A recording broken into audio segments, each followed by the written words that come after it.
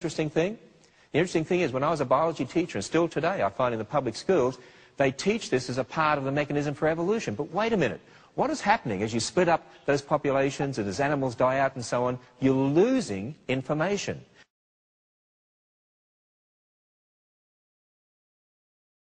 You see, over a period of time, natural selection results in loss of information.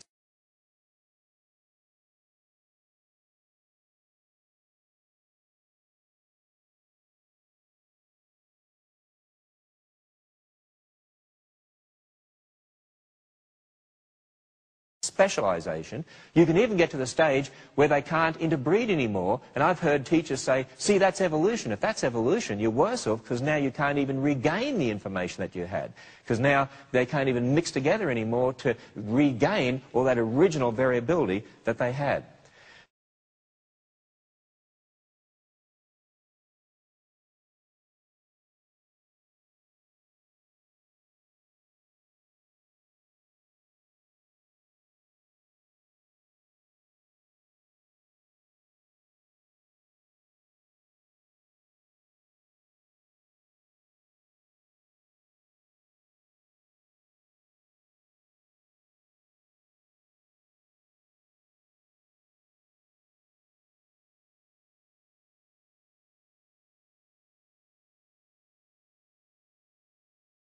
And see, the other thing to remember is, too, from our observations in the real world, Dr. Werner Gitt from Germany, in his book, In the Beginning Was Information, said this: there is no known law of nature, no known process, no known sequence of events which can cause information to originate by itself in matter. In other words, matter never gives rise to information.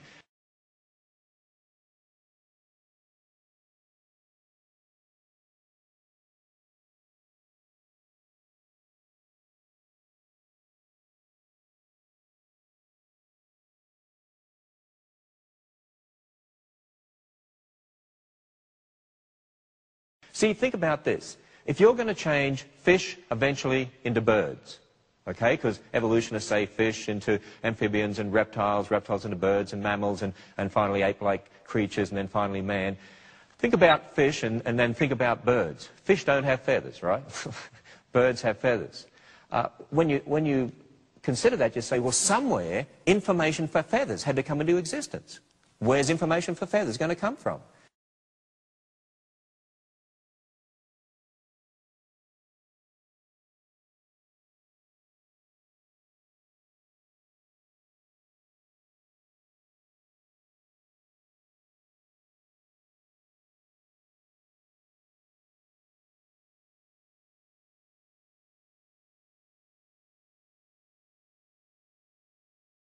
Well, Dr. Werner Gitt says information never comes from matter by itself. Matter doesn't generate information.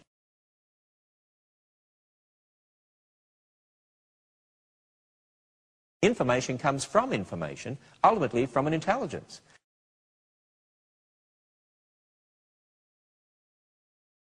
And so you see, right there, evolution has a major, major problem.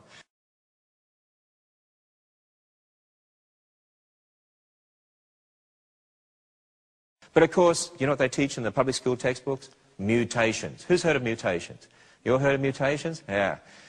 Well, poodles are mutations. But mutations can be copying mistakes when reproduction occurs, copying mistakes in our DNA, the genes.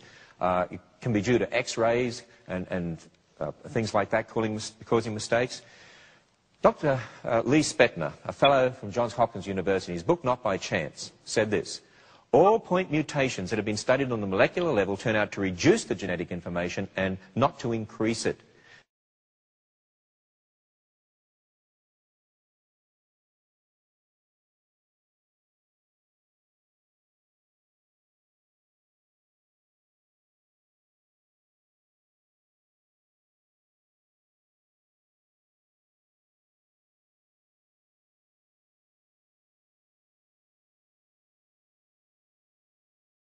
Then he goes on and says this: not even one mutation has been observed that adds a little information to the genome.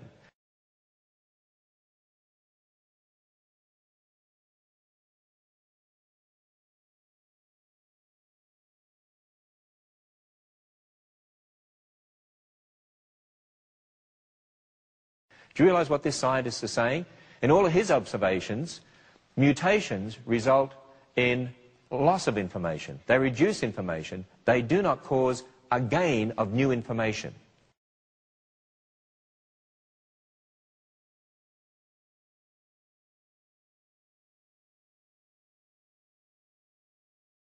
Now, for evolution to occur, you've got to have new information being added into the system. In other words, so far, everything we observe in real science in the present goes against the idea of molecules to man evolution.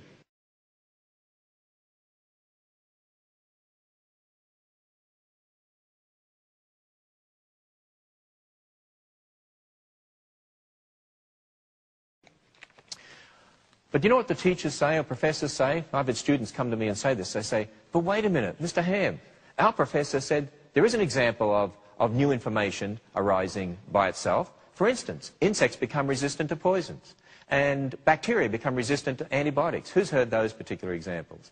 I'm sure many of us have. You know what? We need to have answers to those sorts of things. In fact, as we're teaching in our churches, you know, this is the sort of thing we need to be teaching in our churches at a level that students can understand. Because one of the sad things, often in our churches, we just teach the Bible and we don't connect the Bible to the real world. And so our children go out into the real world, and the real world says, we teach science, and that's got nothing to do with the Bible. And in our churches, we teach Bible and think that's got nothing to do with science. So the world has separated God from science, and we in our churches tend to separate science from God. We've got to be able to teach our children to show them that we can use the Bible to make sense of the world, connect the Bible to the real world, and we've got answers for these questions that people bring up. And so when we teach them that God made distinct kinds of animals and plants, we can talk about natural selection or we can talk about mutations, and then we need to give them answers to these sorts of accusations as well.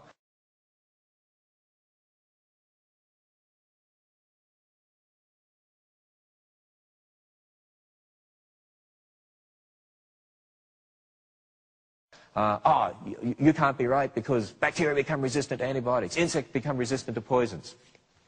Let me give you just a little insight here. With insects, back in 1978, Francisco Ayala wrote an article in Scientific American, and the situation, I believe, has not changed since then, talking about insect resistance. And what he's saying here is this. The genetic variants required for resistance to the most diverse kinds of pesticides were apparently present in every one of the populations exposed to these man-made compounds.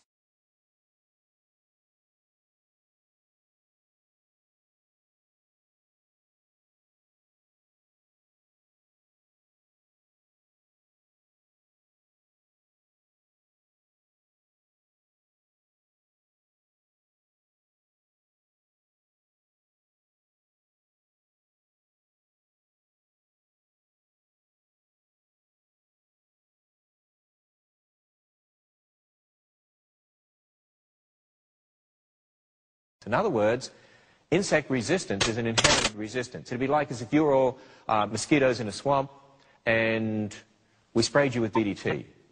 And some of you survived. Why? You happen to have the right variation of information in your genes to be resistant to that particular poison. The rest of you died out. And so now you have offspring and they inherit that resistance from you. So it's not that they become resistant, you just eliminated the non-resistant ones, right? That's not an example of evolution.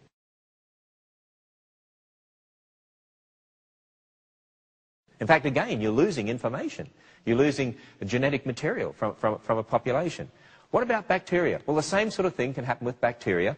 For instance, there was a historic Franklin expedition, which occurred about 150 years ago, and people died in the Arctic, and they were frozen, actually, and when they recovered their bodies, many, many years later, over a century later, they were able to revive some bacteria from their bodies, and they found that they were already resistant to antibiotics that were invented long after the time they perished.